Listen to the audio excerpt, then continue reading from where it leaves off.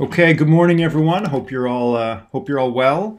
Just a reminder of where we are and where we're going. Most of you are working away at assignment 4, which is the implementing motors on your robot. For those of you that have started in on motors, you'll notice it's a little bit of a shorter assignment this week. So I have also added assignment 5 now, a little bit early. This is where you're going to be doing some refactoring. So for those of you that finish up assignment 4 early and you want to get started on assignment 5, you can go for it. Assignment 5 is a little bit longer. It's got 109 steps.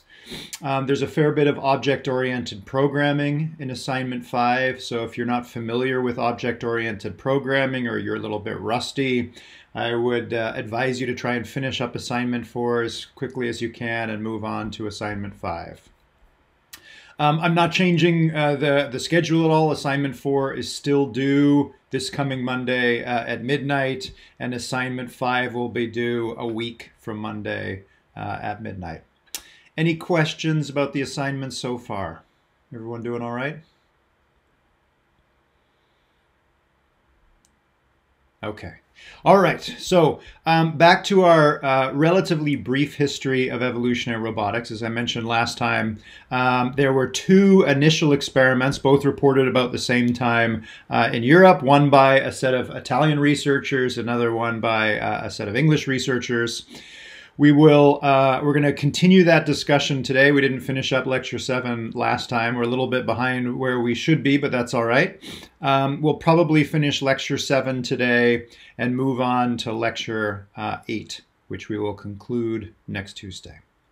Okay, so lecture 7, back to the beginnings of evolutionary robotics. And again, we're talking about 2 experiments from about the mid-90s.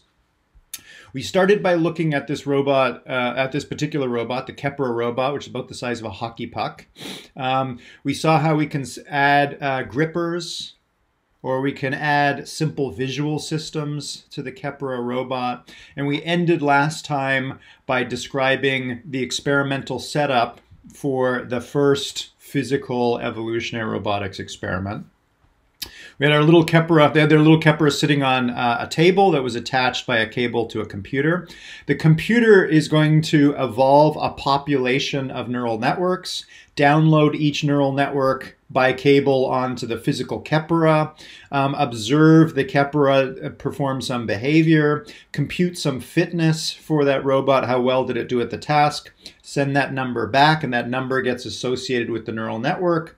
Take the second neural network, download it onto the robot, get back the fitness of that second neural network, and so on. Delete the neural networks that get low fitness and make randomly modified copies of the neural networks that do a little bit better. Very, very simple. So the quiz from last time asked you in the reading describes this experiment. So in the quiz from last time, I think I actually asked you about this fitness function. So if you did well on the quiz, this might be a little bit redundant. But a couple of points throughout this course, we're going to think about constructing fitness functions for a given behavior. As you will find out when you start to construct fitness functions for your robots, constructing a good fitness function is tricky. It's very difficult to describe what you want the robot to do without telling it exactly how to do it and get back a good behavior.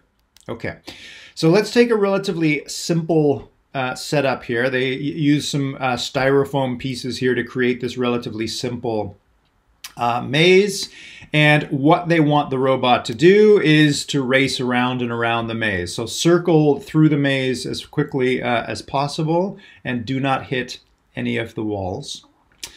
Before we can construct a fitness function, we need to know what variables we have available to build this function. Like the Bradenberg vehicles we've seen before, this robot has 2 wheels, and we'll assume that there is 2 motor neurons, which you can actually see, here in the neural network. So we've got our 2 wheels. Here are the 2 output neurons of our neural network. These are our 2 motor neurons, and they send values to the 2 motors. They're going to apply an activation function that squashes the values arriving at the two output neurons to values that range between -5 and 0.5. They're going to treat the values arriving at the motors as desired velocities.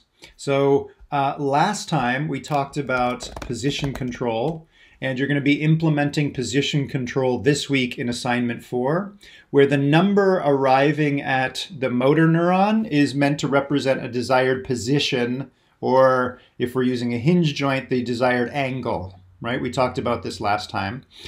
There is velocity control,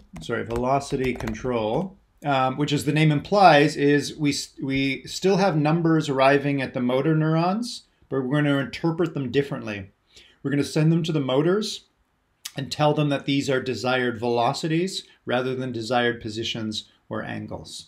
So minus 0.5 could be it could be radians per second, it could be angles per second, it doesn't matter. It's some angle per unit time. Okay, so a desired rotational velocity of 0 means don't rotate the motors at all. We're going to assume that 0.5 means rotate the wheels forward at 0.5 radians per second. A value arriving of minus 0.5 means apply a torque, try and rotate the motors to reach a desired velocity of minus 0.5 radians per second. So the simple Kepra here, we've got two motor neurons controlling the motors, and they're controlling them using velocity control. If you play around with PyBullet, you can see that you can send commands to your joints that will control them with position control or velocity control. Okay, so we've got our two motor neurons. On this particular Kepra, they set up 8 proximity sensors, 1, 2, 3, 4, 5, 6, 7, 8. A proximity sensor sends out an infrared pulse, an infrared beam, and then determines how long it takes for that infrared light to return. The longer it takes for that pulse of infrared light to return, the further away whatever object it was that the infrared beam collided with. So these are very simple proximity or infrared sensors that give a sense of distance. Okay, so we've got 2 motor neurons, and associated with each of the 8 motors, we have 1, 2, 3, 4, 5, 6, 7, 8 sensor neurons. So we have 8 sensor neurons and 2 motor neurons. You can see that the network itself is drawn in kind of a strange way because they're embedding this network directly in the robot. So here's the input layer. These 8 white circles are 8 sensor neurons, and all of them, each of the 8 sensor neurons has 2 outgoing synapses that connect it to the 2 motor neurons. So there are no hidden neurons here. So we have a total of 8 times 2 equals 16 synapses. So in the evolutionary robotics experiment, they're going to, actually here it's drawn a little bit easier to see.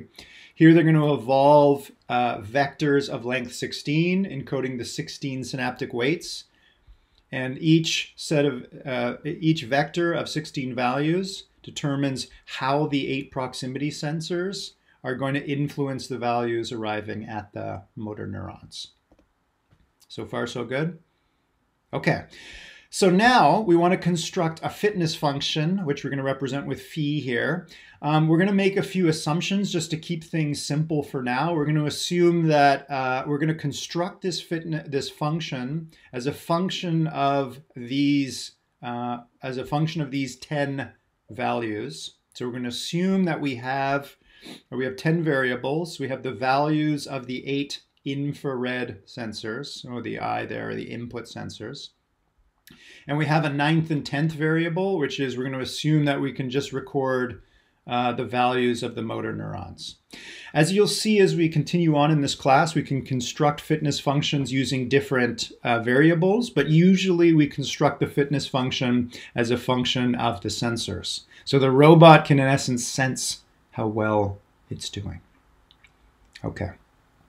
All right, so let's start with the second one here, does not hit walls. How might you construct a term here using these variables so that the further the robot stays from the walls, the higher this value is.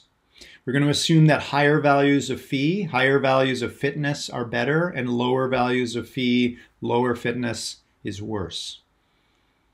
What might be some candidate equations for that? If you have an idea, go ahead and type it into chat. Remember that the variables I1 through I8 can take on values between 0 and 1.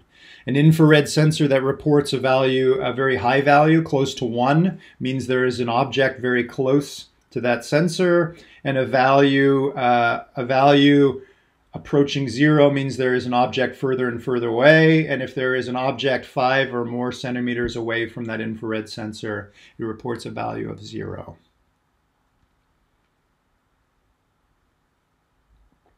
Forget about moving in the maze for a moment. Let's assume we just want to evolve neural network controllers for our robots so that they stay as far from the walls of this maze as possible. What might be a good fitness function for that?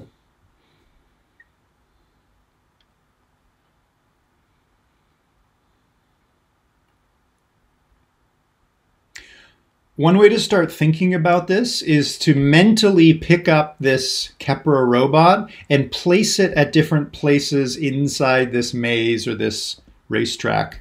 I'll put this picture back up here for a moment. You can imagine, let's assume that this is the front of the robot. Actually, it doesn't really specify what's the front or the back. If we placed the front of the robot up against one side of the maze, then these infrared sensors are probably reporting values near 1. These are probably reporting intermediate values, and the two back sensors, which are maybe up against this wall, facing back towards this wall, are reporting values very low, near 0. So as Alex says, obviously the idea would be we want to try and construct some function where we keep the proximity sensors from maintaining low values. So assuming we're going to use I1 through I8 here to build our fitness function, what might that be? Imagine we have the Kepler here and it's facing head on, it's bumped head on against this little stub in the middle of the maze.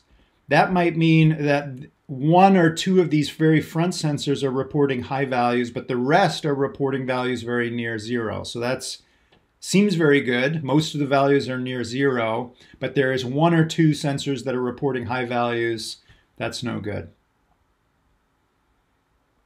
What might be a good function for this?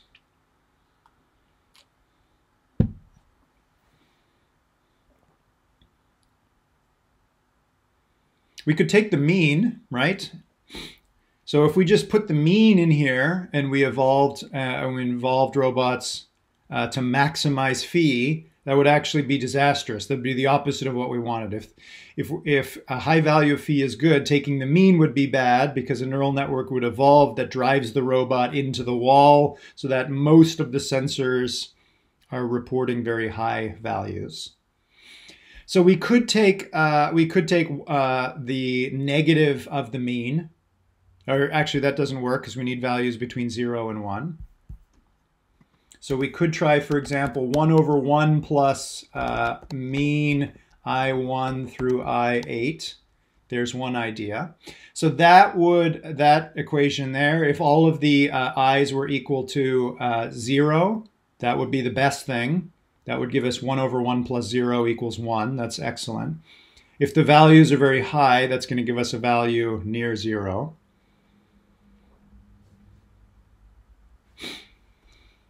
However, what we would probably want is, again, something that, let's try this.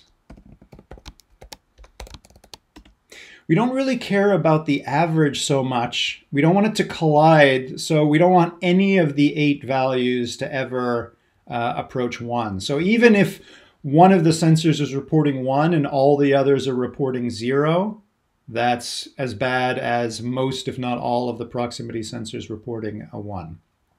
Okay, so we could start to construct a term like that. What might be another term that we would include in this function that rewards for circling through the maze as fast as possible?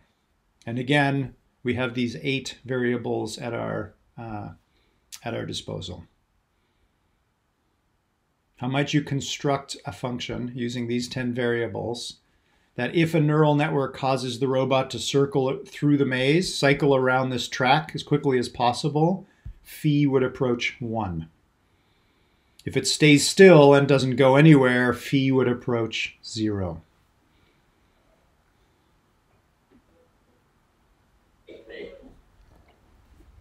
If you have an idea, go ahead and type it into chat.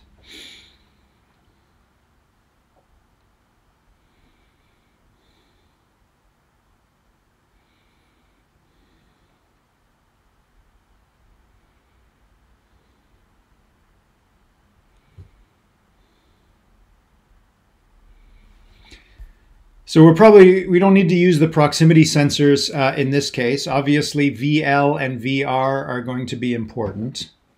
How might we combine VL and VR to select for behaviors that cause the robot to race through this track as quickly as possible?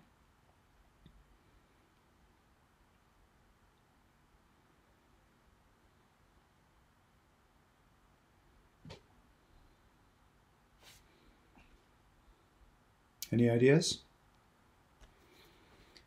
What happens if we just take the sum of VL and VR? Imagine we plug, okay, Missy says VL plus VR. So we could just plug VL and VR in there, and that would maximize for speed.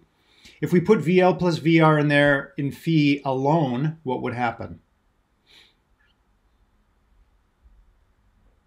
If we just had phi equals VL plus VR, and we evolve neural networks to maximize phi, what would we get?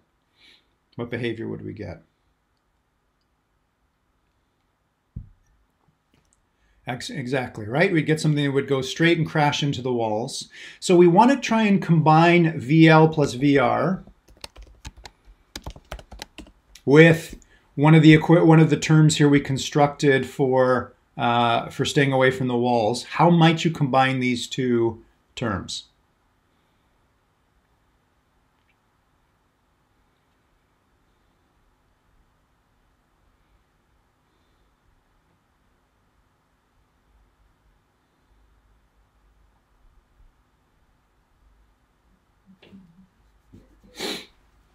Okay, so we could multiply them together.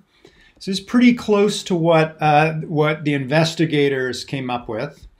So they actually multiplied not 2 terms together, but 3, but they're pretty close to what we have here. First of all, let's start with V. So they're going to try and maximize V. They take the absolute value of VL plus VR rather than just summing them, which is kind of odd. Why might they do that? Well, as Missy mentioned, we could just use VL plus VR. That's perfectly fine. But we've built in an assumption in that case, which is that we want the robot to circle through the maze forward as quickly as possible.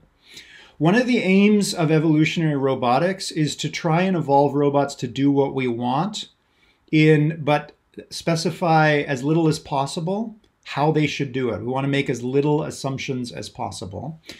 The robot, remember, the wheels can spin forward and back. The robot has sensors on its front and its back. So it doesn't really matter to us whether it races around the maze forward, clockwise, or races around backwards, counterclockwise. So by building in absolute values, they give evolution the option to discover whether to drive the robot forward or back. But this, although it does sum between 0 and 1, which is good, introduces a problem, which is that you could maximize V by setting VL to plus 0.5 and setting VR to minus 0.5. Forget these other 2 terms for a moment. What would that cause the robot to do?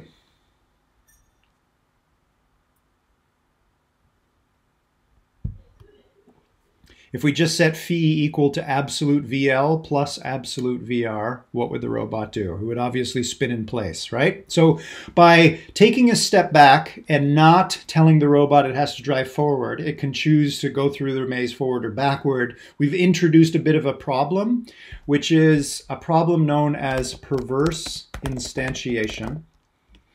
This is a problem we're going to see many, many times throughout this course, and this is a very real problem in robotics. If we specify in a vague sense, like uppercase V, what we would like the robot to do, and we train it to do it, there are often solutions that maximize the fitness function or the objective function or the loss function if we're talking about machine learning. There are many ways for the agent to come up with a good solution that maximizes that function, but the behavior that maximizes that function is perverse. It's not what we wanted. So spinning in place gets 100% perfect score, but it's not what we wanted. I'm guessing that the researchers initially put in just V and a second term, like we mentioned, for avoiding the walls, got perverse instantiation. They evolved a robot that spun in place. So they added this second term here, and we'll just break this down by a moment by looking at this variable delta V inside this term. You can see that delta V is maximized. I'm sorry, delta V is minimized when the difference between the velocity of the left wheel and the velocity of the right wheel are as close as possible. Taking 1 minus delta V means that this second term approaches 1 when both wheels are spinning in the same direction, and approaches 0 when they're spinning in opposite directions. So V says maximize speed. The second term says maximize the similarity of velocity of the wheels. Last little detail here, you'll see that they take the square root of delta V. If you think about delta V on a horizontal axis and the square root of delta V on the vertical axis, you may remember that the square root curve for positive values has this sort of logarithmic or becoming increasingly horizontal as it goes. What that means is that by taking the square root, there's a strong weight or a strong penalty for even slight differences between delta V's. So adding in the square root is sort of putting increasing evolutionary pressure to say don't even have a small delta V. You want those values to be as close to one another as possible. It's a bit of a detail that's not so important for us. Maximize velocity, maximize the similarity of velocity between the V's. And then we have a third term here, 1 minus I, where I here represents the maximum firing of any of the 8 sensors. So we came up with 1 over 1 plus something. You could also do, we could do 1 over 1 plus X. If you ever see that in a fitness function, that means obviously they're trying to minimize or penalize X, assuming X is a positive value. If you see just X, they're trying to reward or maximize the value of X. Another way, obviously, to do this is 1 minus X, which works just fine if X ranges between 0 and 1, which it does in our case. Okay, so they're multiplying these 3 terms together. So they're trying to evolve the robot that does 3 things: go fast, maintain a straight heading, either forward or back, and stay away from the walls. Okay. Again, I apologize for the quality of this image. This is a pretty old paper at this point. So on the horizontal axis here, they have evolutionary generations. They had a population of neural networks, and remember that they have to drop each neural network one after the other onto the robot and evaluate how it does. One generation took 40 minutes to evaluate each neural network in the population at that generation. They did about 100 generations, which was 66 hours, or it took them about 3 days to do this experiment. As you can kind of guess from looking at this experiment, it's not perfectly autonomous. You can't just turn it on and let it run for 3 days. Someone had to sit with it, make sure the robot was doing what it was supposed to be doing, that the cable didn't get tangled. They had to keep checking on the laser. This is a pretty tiring experiment to carry out. Okay. What you can see here, again, I'm sorry it's so blurry, what you're seeing in this lower curve here, this is the average fitness, the average phi of each of each neural network in the population, and you can see that it's growing over time. So evolution is making progress. It's producing faster and faster robots that maintain straighter and straighter headings while staying away from the walls. The higher curve here is the maximum. This is the phi value of the neural network in the population, of the best neural network in the population at that time, where best is the neural network that has the highest value of phi. Okay, so not bad. And then at the end, what they're showing here, this is a visualization of the best neural network they obtained after 3 days. Each of these little line segments represents where the robot is and its heading. And you can see it driving along here and then turning to its left, continuing down here, getting into a little bit of a corner, slowing down and turning very quickly, and then heading straight and around it goes. So it seems more or less about as optimal as you could probably do in this task. This doesn't really tell us how fast or how close to the fastest speed the Kepra is driving. Here's the same data, but it's now broken out into these 3 fitness terms. Here's v, 1 minus I, and 1 minus the square root of delta v. Remember that higher values of v mean that the robot is traveling faster. Higher values of 1 minus I mean that it's staying further away from the walls. And higher values of 1 minus square root of delta v mean the wheels are turning increasingly at increasingly similar velocities. You'll notice at the beginning, v, which is the solid line, is pretty low. The robot is moving very slowly, but it's doing a pretty good job of staying away from the walls and maintaining about the same speed of the motors, which obviously is easy to do if you're not moving very quickly. As evolution proceeds, the robot is traveling faster, and the other 2 terms are actually incurring increasing penalties. These terms are actually decreasing in value over evolutionary time a little bit. As you start moving, it obviously becomes increasingly difficult to stay away from the walls at all times. And if you're traveling at a faster velocity, it's harder to keep those 2 velocities of the 2 wheels very close to one another. So this is a nice visual reminder that as we're going to see in many more experiments, we often ask evolution to simultaneously optimize multiple behaviors or different features of a given behavior. And evolution has to try and balance all of these things. And often there is no perfect solution. There is no way for evolution to discover a neural network that maximizes everything we ask it to do.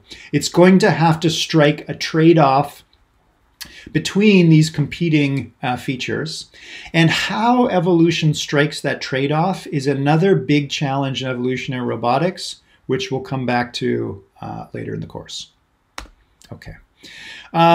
I won't spend too much time talking about this. You can have a look at this in the reading. They tried to create a fancy picture here where they have 3 axes representing the values of the 3 fitness terms.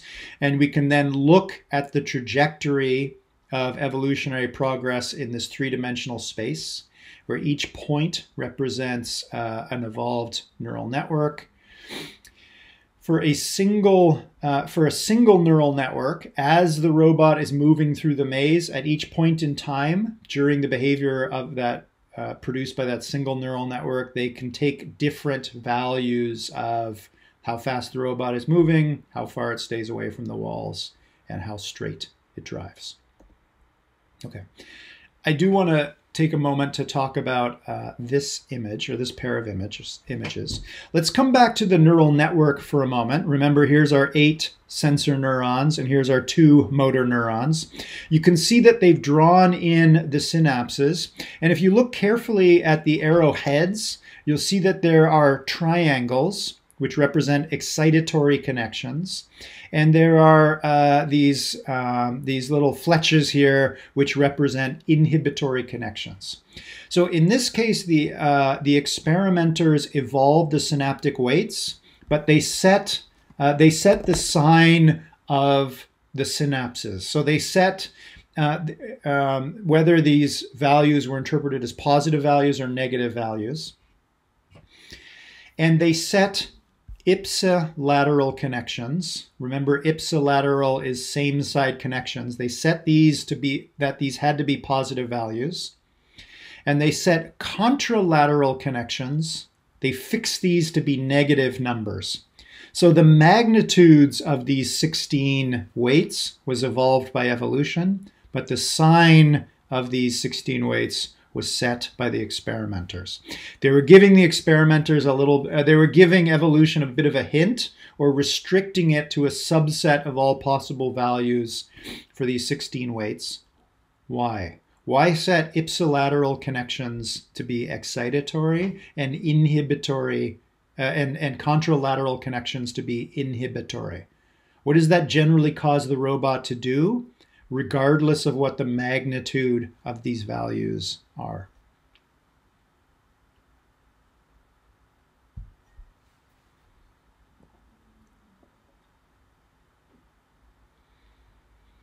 So this doesn't have to do with symmetry yet. Evolution could still evolve asymmetric magnitudes for these 16. We've already seen some robots that had contralateral inhibitory connections and excitatory ipsilateral connections. What does that tend to cause the robot to do? There's a very strong hint on this slide.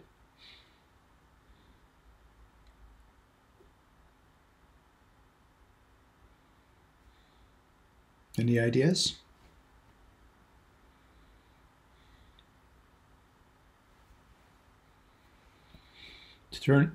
Turn away from the walls, right? So as you can tell from up here, these experimenters took a page from Breitenberg's book. Excitatory ipsilateral connections mean more light falling on the right, for example, and more light. So more proximity falling on the right, more proximity meaning objects that are closer. More proximity means more turning of the same side wheel, which means turning away from proximal objects. Lots of proximity on the right means lots of inhibition of the wheel on the left, meaning the wheel will slow down or even turn in the opposite direction and help with the turning away from the walls.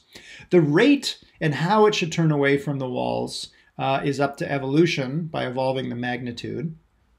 And we can see that this is important because in this case here, you can see the width of the lines here. The width of the line is meant to represent the magnitude of the synaptic weight, how far from zero that weight is. The thicker the line, the further away from zero it is. We have some thick inhibitory and excitatory connections, so strong high magnitude positive values and high magnitude negative values. So by setting these values manually, so instead of using evolution, they went in and set these values and they set them to be symmetric. So they're actually constructing by hand a Breitenberg type vehicle. It doesn't work so well. And they show why. If you take a robot with bilaterally symmetric connections, so the strength of a weight on one side is equal to the strength of the corresponding weight on the other side, the robot, if it's facing into a corner, will get stuck. It will start to drive into the corner. And because this is done in reality, one of these two walls is going to be very slightly closer to the robot than the other. So the robot will turn a little bit away from that slightly closer wall. The moment it does, it's now closer to the other wall, turns back a little bit, back, and comes to a standstill. Evolution never evolved bilaterally symmetric connections. They were asymmetric, which seems like a non-intuitive solution. Many things in nature, like us, are bilaterally symmetric. The left side of our body looks like the right side of our body. But there are also cases where asymmetry is useful, like you can see here.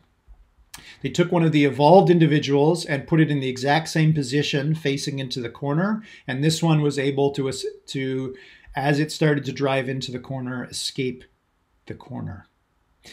So this is, again, a simple demonstration, but a nice demonstration of the fact that evolution often comes up with non-intuitive solutions.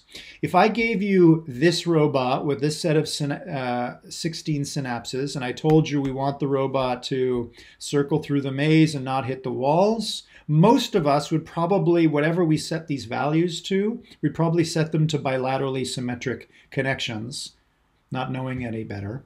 Evolution can see more than we can. It's a famous phrase from evolutionary biology, and I think it's apocryphal. I don't know if it's actually true, but the phrase is, evolution is smarter than you are. Meaning that whatever solution you think works for a given situation, biological evolution, or in our case, an evolutionary algorithm can often come up with a better solution. That's why we're using it. Okay.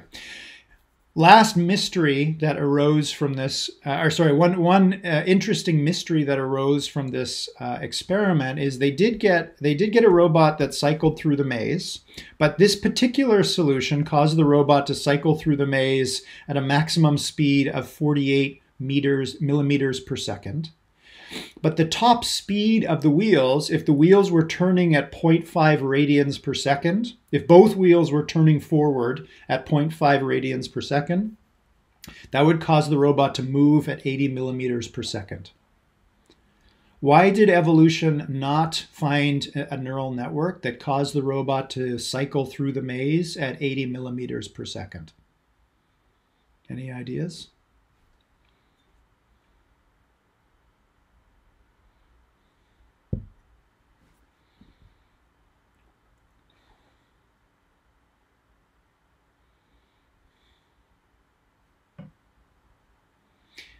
So 80 millimeters per second, for those of you not that familiar with the metric system, some good guesses here. It's harder to control turning at higher speeds, possibly. It wasn't advantageous because it increased the odds of running into the wall, loss of control. There was not enough runway to achieve top speed. So Alex, that's a good observation. So there's something about momentum here. It might need to slow down for the turns. So it's possible. So maybe at 80 millimeters per second, as it took the curve, it might flip over. That's not the case. 80 millimeters per second is not too fast. It doesn't necessarily lose control. So if I gave you a remote control and you practiced for a couple hours or a couple days, you could probably drive the Kepra through this maze at 80 millimeters per second. Missy actually has the right answer here. The speed of the sensors, the speed at which the sensors react, is too slow compared to the robot's top speed. So the infrared sensors, they work by updating themselves every intermittently. I don't know what the refresh rate is of these sensors, but whatever the refresh rate was, 48 millimeters per second was about as fast as the robot could drive and keep from crashing into the walls. So somebody mentioned it's harder to control turning. Logan said it wasn't advantageous about running into the walls, right? So the speed of the motors is actually being is being evolved in response to a physical limitation of the robots, which is the refresh rate of the sensors. If I told you the refresh rate of the sensors, that they refresh 3 times per second, I don't know about you, but I wouldn't be able to work backwards from that to know that 48 millimeters per second is as fast as we could program the robot to go and correctly use the infrared sensors to avoid the walls. Again, evolution is smarter than we are. Okay, so that was the experiment carried out by our Italian researchers in Switzerland. So let's jump over the English Channel to the UK and the University of Sussex. So at about the same time, some English researchers were constructing another physical robot, and they also used an evolutionary algorithm to evolve this robot to do something interesting.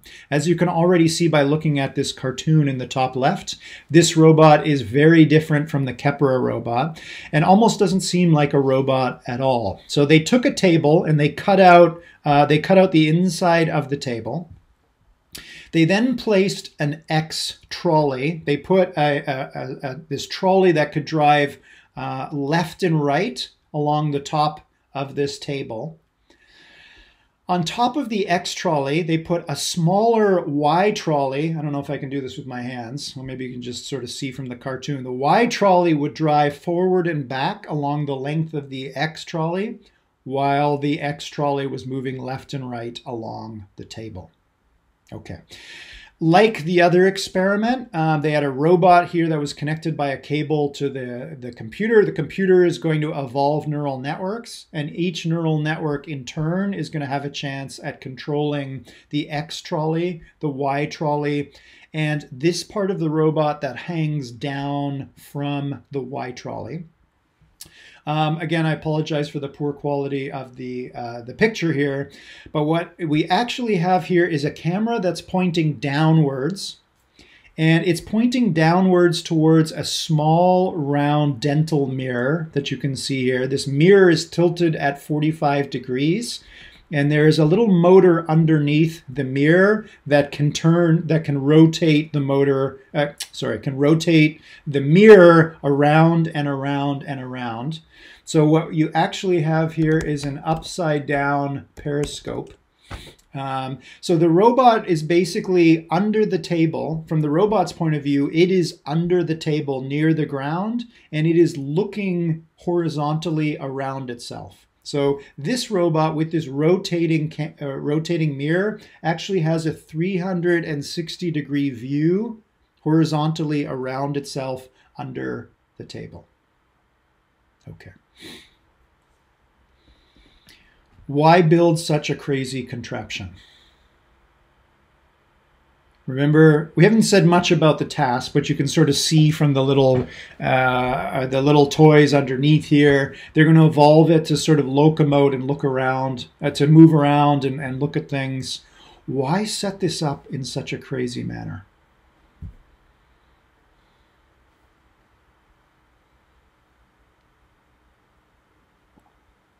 Any ideas? So like our Italian researchers, they're going to evolve hundreds and maybe thousands of neural networks. They're going to try out one after the other on this gantry robot. And for each neural network, they're going to assign a value, or the computer is going to assign a value based on how well that neural network did. Why build things like this?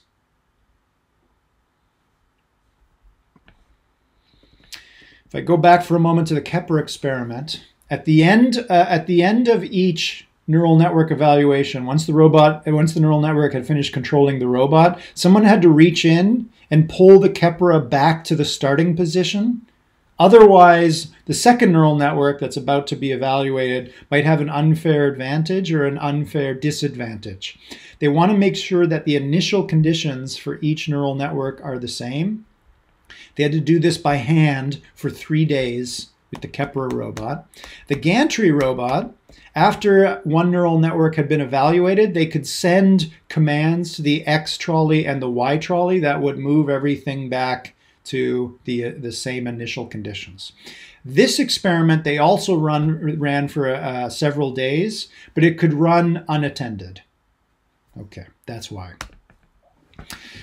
All right, so that's the robot. Let's talk about the sensors and motors for this robot. Let's start with the sensors. I mentioned the rotating mirror under here. They also had this circular piece of plastic underneath, and if the downward periscope bumped into something, that piece of plastic would rotate, and there's a sensor right in here that would detect the angle of rotation. So if we look at this piece of plastic from above, they took those angles and the angles of deflection if it bumped into anything, and they re-encoded it as a binary vector of 4 numbers. So a 1 indicates that the plastic disc had been hit from front left. A 0 here means it had not been hit from the front left. A 1 here means the plastic disc had been bumped from the back right, back left, front left, and so on. So this vector is being updated once, I think, once or twice every second. So they're getting tactile or bump information. So this is almost like the proximity sensors we just saw in the Kepler robot, but a little bit simplified. So we've got 4 sort of virtual sensors so far. These 4 virtual sensors are binary. You just created 3 binary touch sensors in your virtual robot. This robot has 3 additional sensors up here, and I'm going to describe how these sensors work. Remember our rotating camera underneath? So that rotating camera underneath produces a 360-degree view. So if we imagine it constructing a JPEG or an image down here, pixels towards the top represent things seen to the north of the robot underneath the table. So let's say this direction is north, west, east, and south. So we've got this picture underneath, which is, again, a 360-degree view of the robot underneath. They do a little bit of scaling and manipulation of this to turn it into a circular image. They then place 3 circles at different positions into this image. This is still a JPEG, if you like. It's still a pixel array of what the robot, or what this downward-facing camera saw. They're going to place these 3 circles, and they are going to define the radius of the circle, and I'll describe how they do that in a moment. These are known as fovea. We have fovea as well, which are sort of points in our visual field where we focus, where we can see things most clearly. So you can obviously see things out in your peripheral vision, but they're very blurry. You can't see any detail until you look directly at them. And now that image is falling onto the center of the back of your eye, which is your fovea. In our gantry robot, it is going to have 3 different fovea. It can see stuff inside these 3 circles. Everything that is outside these 3 circles, it cannot see at all. It's completely blind. Inside each of these 3 fovea, they throw away all the color information. They just take the grayscale values. So now we have a circular JPEG of gray pixels, grayscale valued pixels. They take all the pixels inside the first fovea and take the average brightness. They take all the pixels inside the second circle, take the average brightness, and do the same thing with the third circle. So they now have 3 numbers, the average brightness inside these 3 fovea. The final step is they scale these to integers between 0 and 15. Why 0 and 15? Why did they use integers rather than floats? Why did they use 3 fovea rather than take the average brightness of the entire image? They were limited in 1994 by many hardware limitations. We won't go into the details. They're basically giving the robot a subset of visual information that it's collecting from the camera. Okay, so during every time step that the gantry robot moves, it's getting 7 integer values. 4 of them are binary. The other 3 range between 0 and 15. So far, so good? Okay. Okay, so we have 7 sensors, and we have 3 ways of moving. So we have 2 motor neurons. One, the value is going, positive values is going to drive the X trolley towards positive X. Negative values of the first motor neuron are going to drive the X trolley in the opposite direction. So the first motor neuron is controlling the X trolley. Second motor neuron is controlling the Y trolley. The third way of moving, which is to rotate the tilted mirror, that they just set to rotate at a constant rate so they could construct this pixel array at every time step. So for our purposes, this robot has 7 sensors and 7 sensor neurons. and 2 motor neurons, one driving the X trolley, the other driving the Y trolley. Where do these three, so we're going to evolve weights connecting the 7 sensors to the 2 motors like we saw before. There are 9 additional numbers that are going to go into the genome. So we have 7 sensor neurons. We have 7 sensor neurons times 2 motor neurons give us 14 synaptic weights that we need to evolve, plus 9 additional genes. What do these additional 9 genes do? The first three 9 numbers represent the X and Y position of the first fovea and its radius, so X1, Y1, and R1. So the genome is actually going to evolve where the first fovea is placed and how big it is. The second set of 3 numbers, as you can probably guess by now, the second set of those 3 numbers is the X, Y, and radius of the second fovea. And the 7th, 8th, and 9th additional gene represent the X and Y and radius of the third fovea.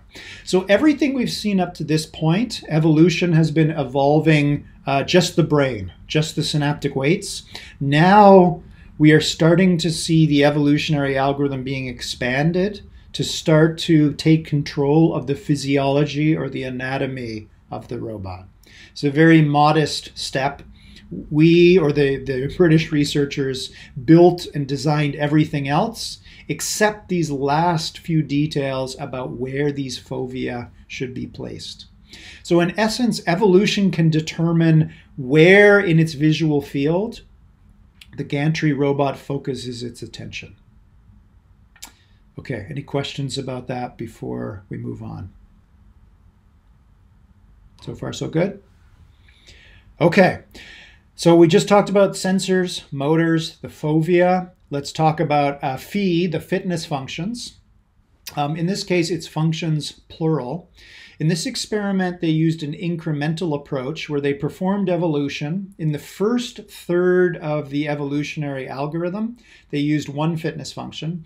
The second, then they continued evolution using a different fitness function, and then they finished evolution using a 3rd fitness function. So the first third of the evolutionary generations were done using phi1, second third of generations done with phi2, the third of the generations were performed with phi3. They're going to start by evolving neural networks. They're going to start to evolve, evolve robots, because we're now not just evolving neural networks anymore. We're evolving the fovea, or parts of the robot as well. So they were evolving populations of robots to perform a simple task, which was just approach the back wall underneath the table. They painted the wall behind the table. They put a piece of Bristol board here, cardboard. They painted it all black. And the only thing the gantry robot had to do is wherever they initially placed the X and Y trolley, whatever initial position the upside down periscope had, it had to drive towards the back black wall. So you can see in my little cartoon here, I have 1 position, and this gantry robot drove towards the back wall, represented by the arrow. They took the same, they commanded the trolley to move the periscope to this position, and they reran the same neural network with the same fovea from this position and evaluated how well it also drove towards the back wall. So this is something else we're going to see as we move on now. If you have a genome and you want to evaluate the fitness of that genome on the robot, you might download that genome onto the robot multiple times and watch the robot perform under different conditions multiple times and construct a fitness function that rewards the average behavior of that robot. Okay. Once they were able to evolve a robot to move towards the back wall, regardless of where the robot started from, they swapped out a more complex fitness function, where now they placed a piece of white Bristol board behind and underneath the table, and there was a black rectangle either on the right side of the white Bristol board, like you see here, or they put in a different piece of Bristol board where there was black on the left and the white Bristol board on the right. So regardless of where this rectangle was, and again, regardless of where the robot started from, it always had to drive towards the black rectangle, wherever the black rectangle was placed. Once the robot had evolved the ability to recognize and drive towards the black rectangle, they swapped in a third and final fitness function, which was a piece of Bristol board that had either a rectangle on the right and a triangle on the left, or a rectangle on the right and a triangle on the, black rectangle on the left and a triangle on the right. Regardless of which piece was swapped in and regardless of the initial position of the robot, it was supposed to always drive so that it would avoid the back rectangle and go towards the back triangle. Okay. So let's have a look at what these fitness functions actually were. The first one, Phi1, they're going to evaluate the fitness of one robot by evaluating that robot 4 times. In my little cartoon here, I'm only showing 2, just for simplicity. I equals 1 to 4, so over 4 trials, how did the robot do? At the end of each of the 4 trials, they computed yi, which was the distance of the robot from the opposite wall, from the front wall. Seems kind of odd, but by just doing that, the higher yi means the higher it was from the front wall, which means the closer it was to the back wall. It's always easier to think about higher values of phi being better, more fit. Okay, so basically just go towards the back wall. Phi2, at the end of each of the 4 trials, they measured di, which was the distance of the camera or the periscope from the center of the back rectangle. So here now they have to put in a negative sign. So the highest possible value that Phi2 can take is 0. In all 4 trials, the distance between the camera and the center of the black rectangle is 0. Yeah, okay, not that difficult. Okay. Third and final fitness function here is we're going to, again, sum over 4 trials, and we're going to compute 2 terms, alpha minus beta. Forget about alpha and beta for a moment. Let's just look at these 2 terms. You can see the first term is a collection of D1s, and the second term is a collection of D2s. D1 represents the distance D1 represents the distance of the rectangle, distance between the camera and the rectangle.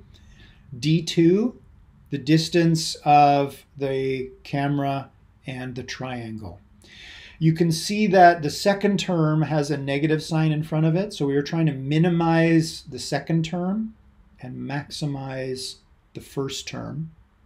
We want to minimize the second term, which is minimize the D2s, minimize the distance of the periscope from the triangle, and we want to maximize the D1s. We want to maximize the distance of the camera from the rectangles.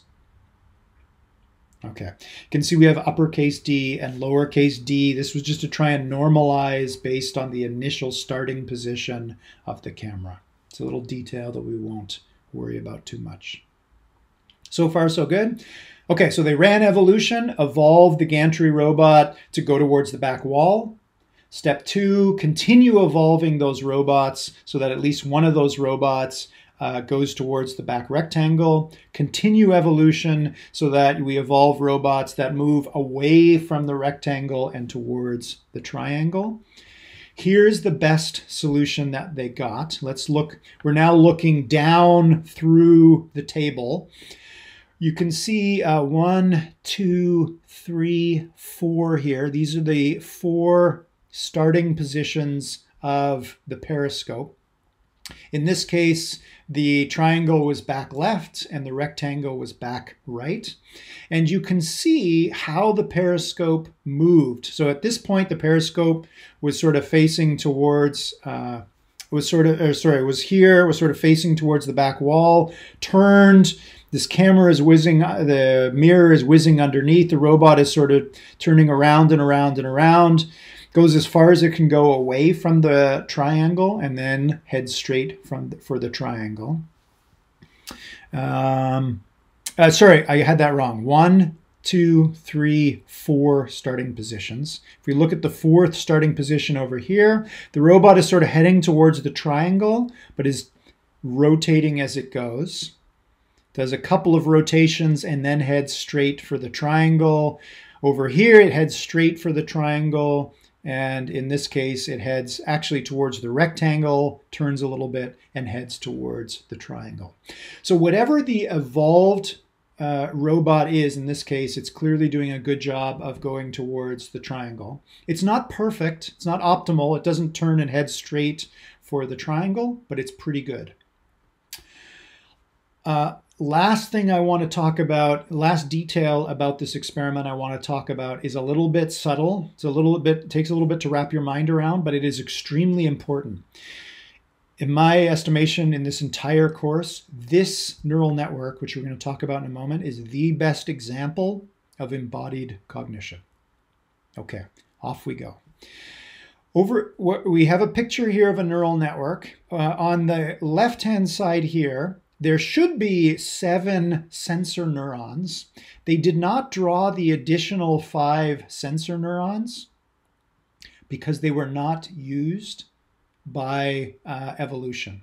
So some of the synaptic weights that are flowing from the sensor neurons to the motor neurons, those synapses were never used. The values of those synapses, the values of the weights of those synapses, evolution moved them so close to 0. It was in effect, that synapse was in effect no longer there. So to simplify this picture, they just didn't draw that synapse. If there is a sensor neuron that is sending out a bunch of synapses and the weights of all of those synapses are basically near 0, then that means that sensor has no influence on the behavior of the robot. They did not draw that sensor either. So we're just focusing on the 7 sensor neurons for a moment. The behavior of this robot was dependent on 2 of the 7 sensors. What were those 2? They were 2 of the fovea. There was a third fovea that actually exists in the genotype, but that fovea has no influence on the robot's behavior.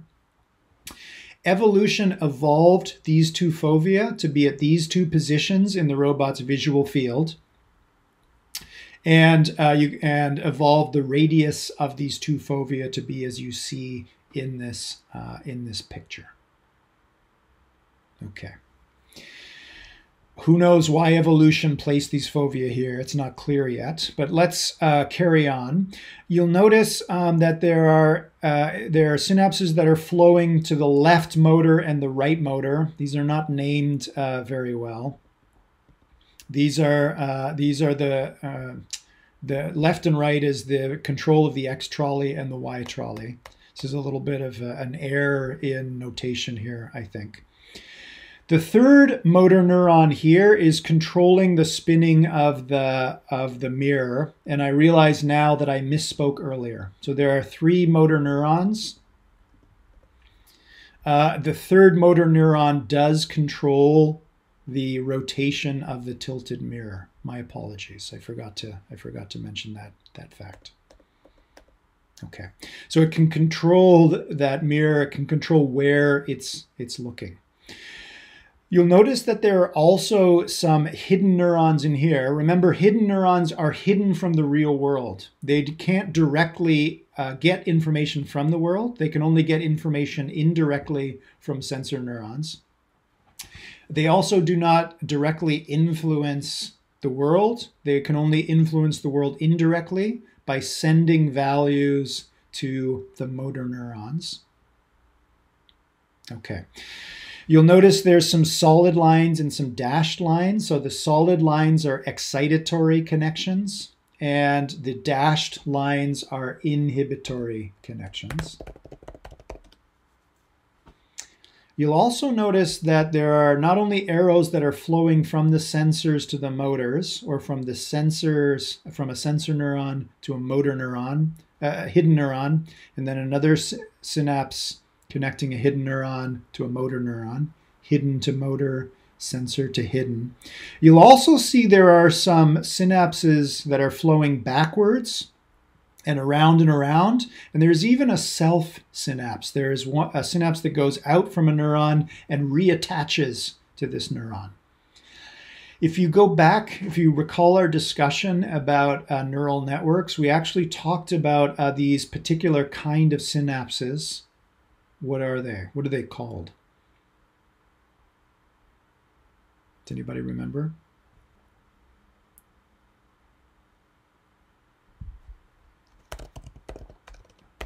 So these are recurrent connections. You can also think about, it's also sometimes referred to, these synapses are referred to as synapses that flow from sensors towards motors. They might arrive at hidden neurons first and then continue on. Those are feed-forward synapses. The ones flowing the opposite direction, not surprisingly, are often known as feedback connections. They're flowing sort of information back from the motors into the hidden neurons and then further upstream towards the sensor neurons. Does anybody remember when we were talking about neural networks? What do recurrent connections do? What do they give the neural network that has them? What's their function? How are they useful?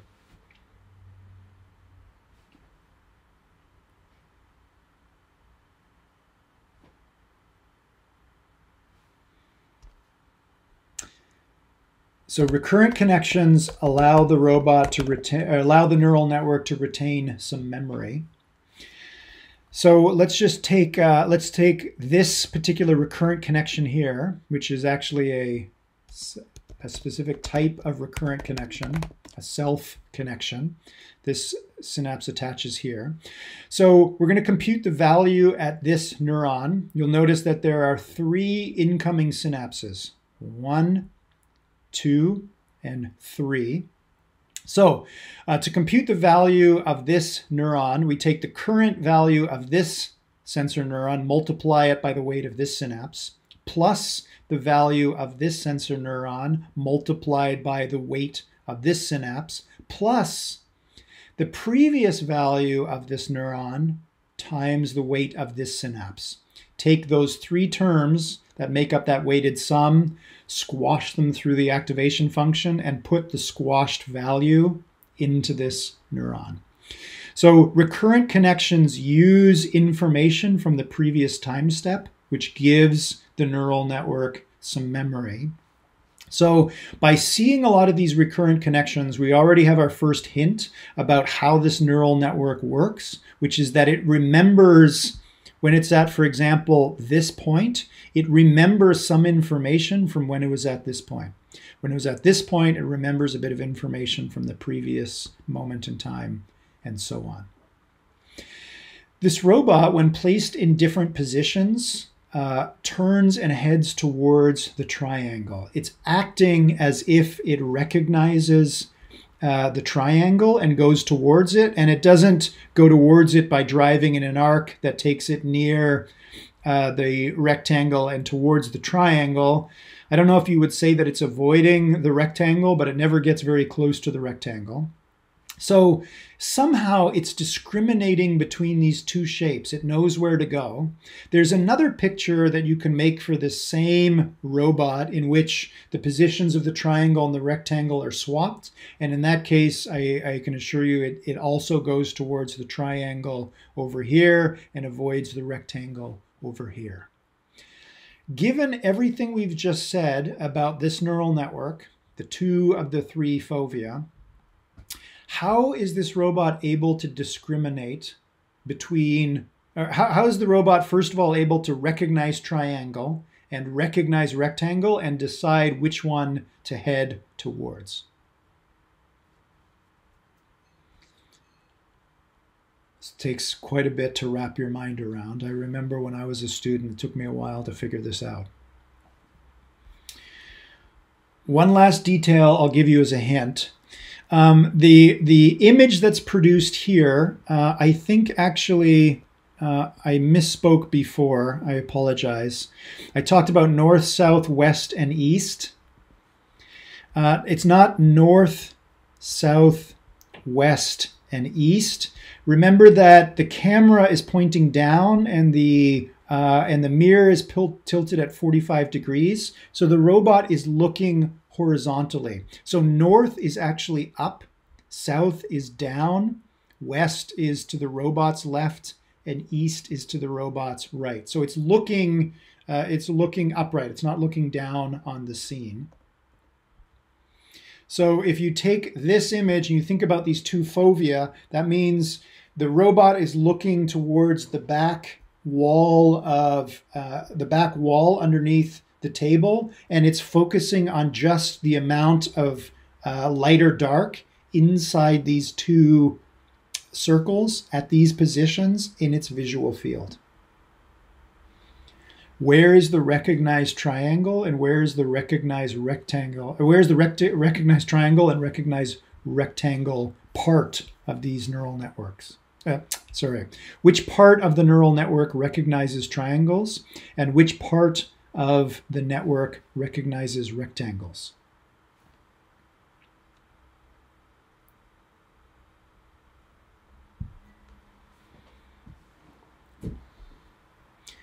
You might imagine, again, if you were to write a little algorithm to control this robot, you might write two subroutines: recognize triangle, recognize rectangle, and combine the information to determine which way the robot should move.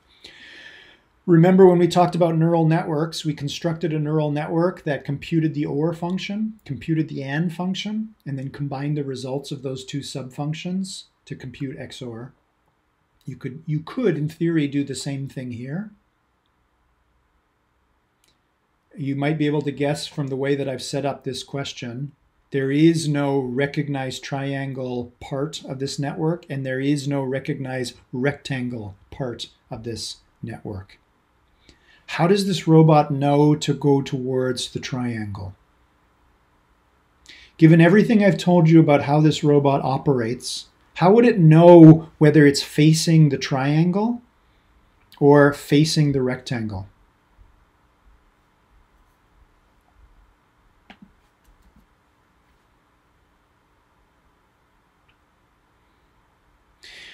A way to start to think about this is to think about what happens as the robot is in motion. So the robot, the periscope is downwards and it's looking around itself horizontally and it's moving. As it's moving, it might, for example, it might look at the triangle and then look away from the triangle, or it might look at the rectangle and then move away from the rectangle. Alex says difference between V1 and V2, so difference in the brightnesses or the difference in the values of V1 and V2 indicate a triangle. If V1 and V2 are the same, then it is looking at the triangle. Alex, you're very close, but we're missing one piece. So if the value of V1 and V2 are the same, it must be looking at the rectangle. So if it's facing towards the rectangle at a certain angle, that both fovea 1 and 2 are inside the rectangle, both V1 and V2 are black. They're both low values. It's a good guess, but if you look at this triangle, it's possible that that 1 and 2 are both inside the triangle as well. It's a very good guess, Alex. It could be the fact that fovea 1 and 2 do not fit inside the triangle at the same time, but they do. So your solution is very, very close, but not quite. There is one additional piece of information that we're missing. What is it? As the robot is moving around, if you think about the values of V1 and V2, as 1 and 2 are darkening and then lightening again, as the robot sweeps over the triangle or the rectangle, they are darkening and lightening intermittently. What is the key piece of information in that dynamic that distinguishes between the triangle and the rectangle? We've got 1 minute left. Let's see if you can figure it out.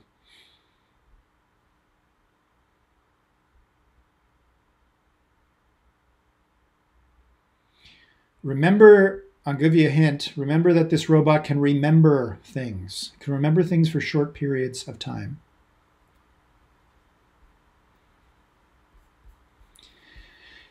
If you think about these two lines, or you think about these two fovea approaching, if the robot is rotating counterclockwise, it's looking to the left of this triangle and it's turning towards the right.